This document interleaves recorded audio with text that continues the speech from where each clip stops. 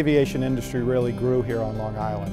It was close to Manhattan, where the power was and the money was. It was the topography here was nice and flat and windy. And it attracted a lot of folks who wanted to be the first to do things, whether it was flying the Atlantic like Charles Lindbergh, whether it was air meets that took place at Belmont Park 100 years ago. It became a mecca for aviation flyers, manufacturers, and people who just love to fly. It really means a lot, and people should really, learn about what Long Island went through, that there truly was a cradle of aviation on Long Island. This is a place, like a lot of museums, that you can actually impact someone's life. To see a 7 or 8-year-olds with a gleam in their eye when they look up at some of the airplanes or the spacecraft and see that that person may be the next one to go to Mars is exciting. And also see the gleam in the eye of someone who's a World War II vet or someone who worked at Grumman Republic, and they walk around and see some of the handiwork that they did. You get some special satisfaction from that.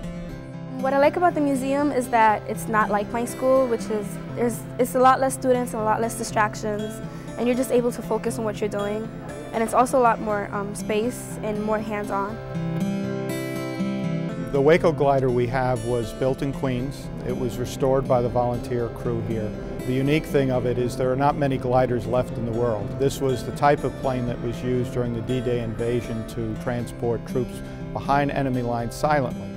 They had about a 50 to 60% success rate, so it was a dangerous mission, and we're proud to have one here that's been fully restored.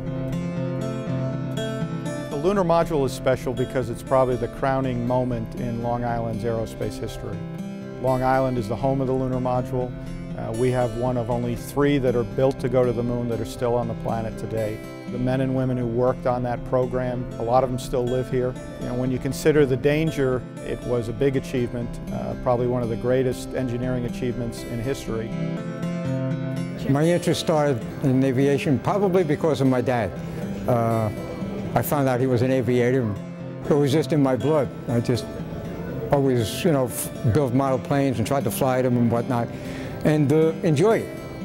We're expanding the museum to include a lot more of science, not just the science of air and space, but other sciences like solar energy, renewable energy sources. We're also adding a planetarium component to the IMAX Dome Theater.